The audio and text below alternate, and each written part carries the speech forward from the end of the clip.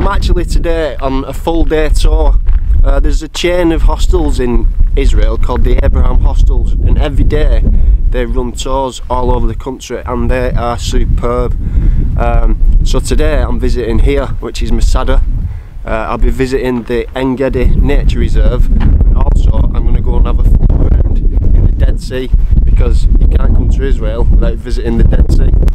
And this fortress was actually the place where the Jewish people made the last stand against the Roman Empire. To really appreciate this place, I'm going to have to borrow some drone footage, just so you know like how high up we are and how difficult it must have been for the Romans to get up here. But you can tell just by looking here how good of a strategic position this actually was.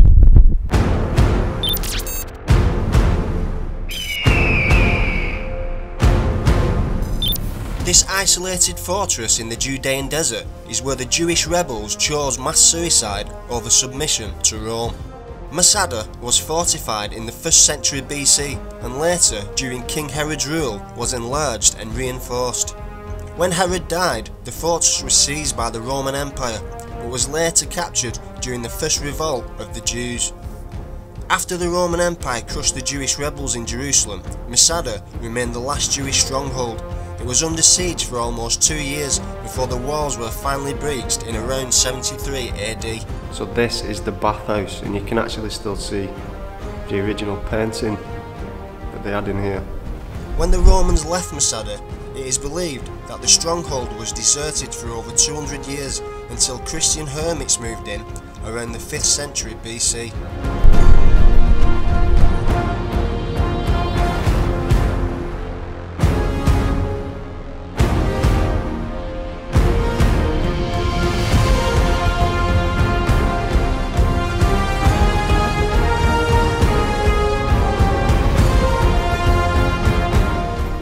So if you wanted to, you can actually get the cable car up and down the mountain, which makes it quite easy because it's quite a tough hike.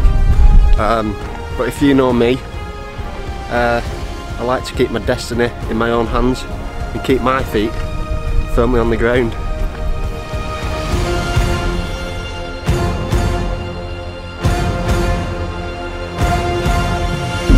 Alright, that's enough talking for me for now. I've really got to pay attention to like where I'm stepping, or else I'm going to fall off this mountain. So I think the next stop is the Negev Nature Reserve.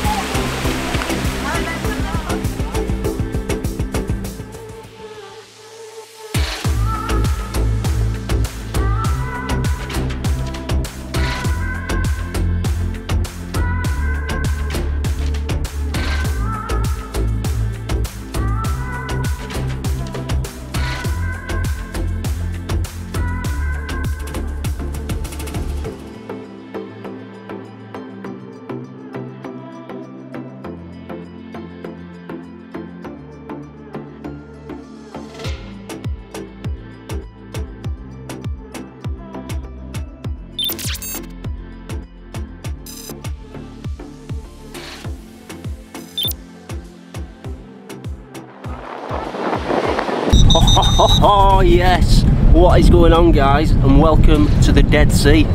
But unfortunately we've got here and the sea's a little bit rough, so the lifeguard won't let us go in. So we've come all this way to float around in the Dead Sea, and we're not allowed to go in, which is a bit disappointing.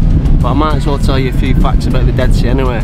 So the Dead Sea is actually 10 times more salty than seawater, and that's why you're able to float. Israel owns half of it and Jordan owns half of it, and if you can see, it's quite misty today. That where the light is over there is actually Jordan. The water here is always warm because of the geothermal activity underneath, and it is in fact the lowest point on planet Earth. So I don't really know what to do now that I can't go in. There's also one other thing that I forgot to mention. that the Dead Sea isn't actually a sea, it is in fact a lake. Do you know what, I can't actually deny it. I am super disappointed that I can't go in. So I'm thinking now that my only option is to go to the lowest bar on earth. So even though I am a little bit disappointed, life could be worse, right?